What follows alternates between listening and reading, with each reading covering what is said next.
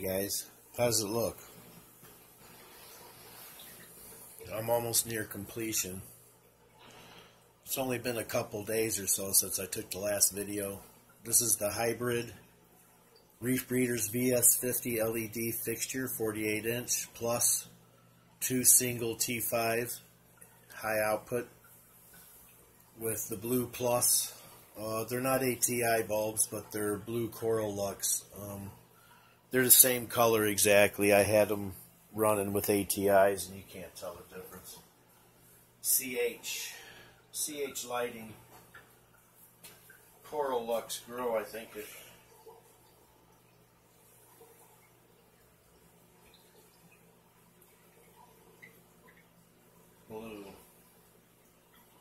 Blue Lux Coral, 54 watt bulbs. I was able to stain the wood frame for the T5s.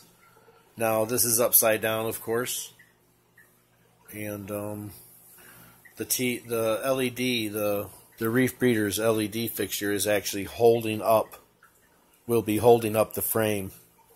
Now I'm just gonna. This is upside down, mind you. Of course, I know you know that. So this is just laying down in there, but I wanted to show you the frame. And it's easy. Nothing on the LED or T5 frame is bolted or nothing. The T5 frame just sits down on the Reef Breeders when you flip it around. It'll be sitting down, and it's got cross braces to keep it from to keep it up. So let me remove this because I want to show you how it looks. Remove the Reef Breeders so you can see how I constructed.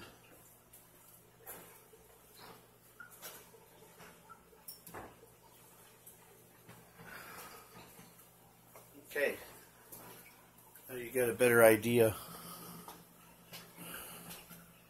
I don't know if the lighting is so great that way. Let's get over here. Now I did angle. Maybe I should have left it. Now you can see it better this way, guys. I did angle the bulb slightly, almost like on a 30-degree angle. For one reason, I believe this is the back side. Now, if I was to turn it straight, the width of this frame is about 13 inches or so. It would be 8 plus 3, 9, 10, 11, 12, 13 with the T5s. And if I was to turn this one straight, this would be blasting the plastic cover strip that I have on my glass top to keep the moisture and the fish from jumping out. I really didn't necessarily want it blasting straight down onto the plastic.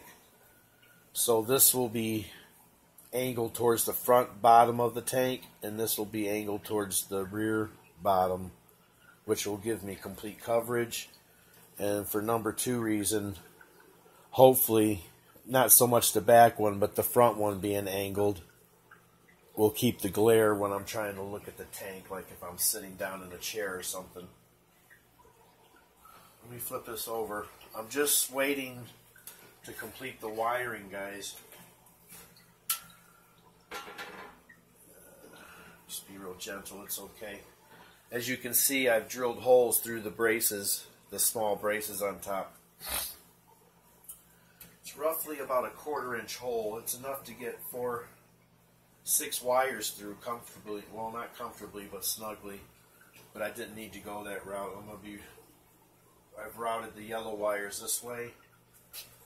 So when the bulb sockets come in, there'll be 2 wires each. This, I think, will go on each outer wire, 1 single, and then I'll make a jumper. I believe that's how it's wired. I'm just waiting on some more. I actually ordered some yellow wire when I needed some blue and some red. I did manage to get some blue and red, but I don't know if it's long enough. I just ordered 25 feet of yellow, but I will need some more yellow. So there's a hole in each brace, and then I used a countersink 1/8 drill, and so I could get the countersink, what do they call these, Phillips,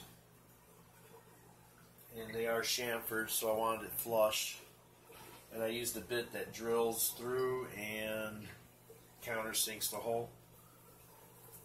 I did make one mistake and drilled through the brace here for my, I believe it was for the standoff.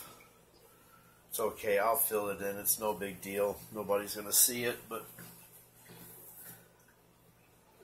So yeah, I'm just waiting for the bulb sockets and we're ready to rock and roll. It won't take long at all to wire it up. I'll hook a power cord up to it. And I use these, I wanted to show you how I use standoffs. I don't know if you can see this. You can see I use Delrons.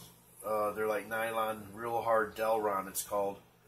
Delron standoffs. They are hollow, so I could get a screw through underneath the bulb. There's a screw that goes through and into the frame to keep the reflector off the frame. I didn't want the reflector actually on the frame, and that allowed me to clear the LED fixture a lot more easily. There we have it, guys. Just a short video to show you. I hope you like it. Now, if I would have made this a 4-bulb ballast, which I do have, and just, you know, I could have bought a 2-bulb reflector, and with the frame and a 4-bulb ballast and a 2-bulb reflector on each side, I believe they're selling them right now. I looked at one today. They're going for like near $400, guys.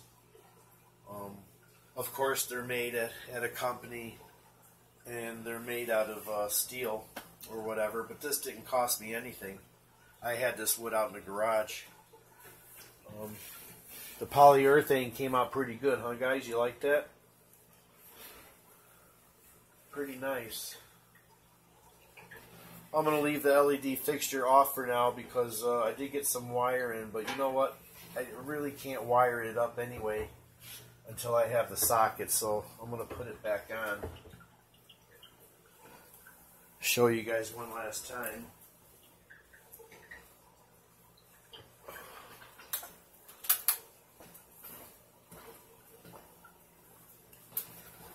I don't want to drop this baby. This is I paid near 700,